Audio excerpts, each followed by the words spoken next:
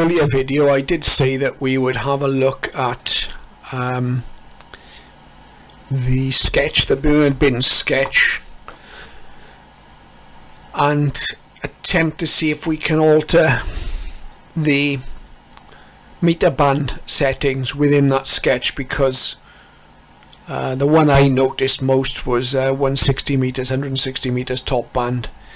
It seemed to end at 1.9 megahertz, which was too short for the band. So I've just, this is the sketch as I uploaded it to my ATS 25.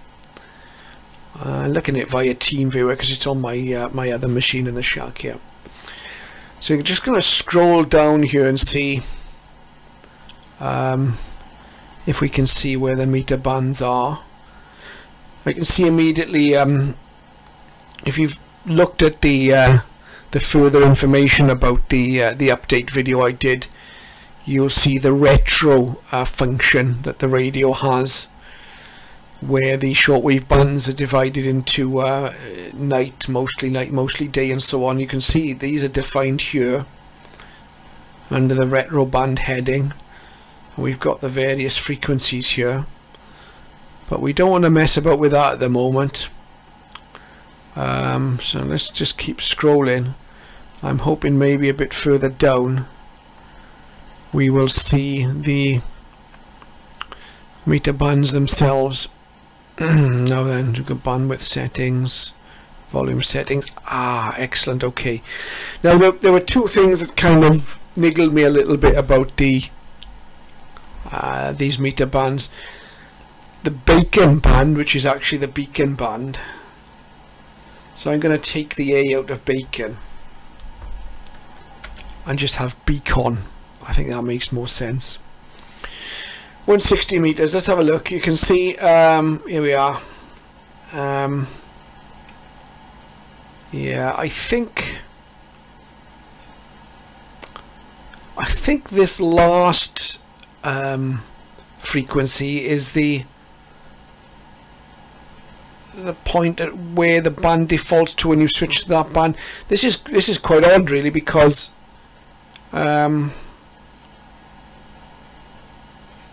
we've got 1899, and yet on 160 meters we've got the band only going up to 1910. So it's not even defaulted midway, is it? I think this middle figure is the top end of the band. So what we're going to do here, I'm going to change this to 2000. Okay, so it gives us the full 160 meter band. I'll just have a quick scan through. I think 31 meters looked a bit 49 meters if you're into your 49 meter band pirates and so on. Well, you might want to give that a bit more headroom as well. We'll leave that for the time being. 31 meters, definitely I would start that at 9.2 or 9200. Okay, so that should work now. What we need to do is presumably just save that.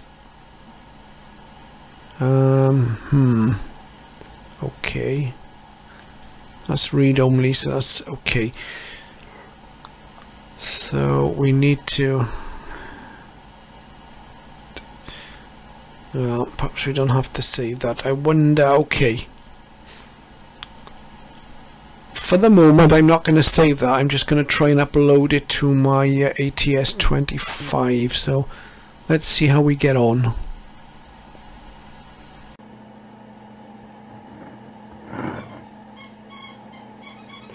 Okay, we've got a partial success at least on this little update I did to the sketch.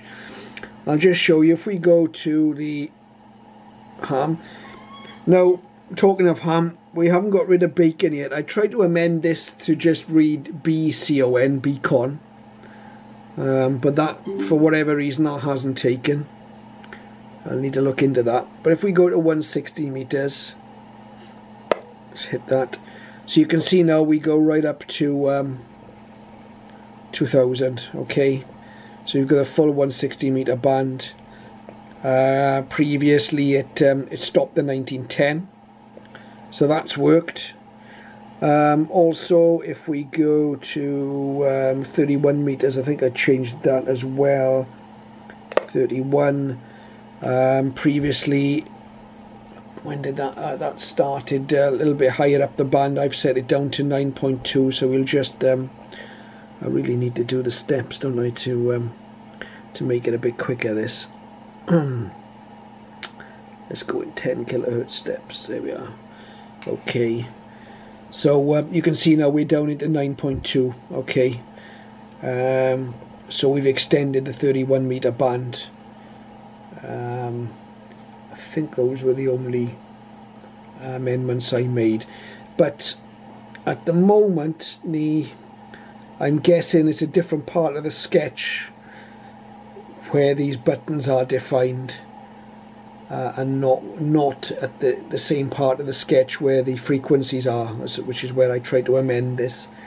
So we need to have another look at the sketch perhaps to try and get rid of that bacon. But it's fairly straightforward, as you can see, to amend these bands so that, I mean, the 80 meter band, let's just have a little look at that. Is that set for the European?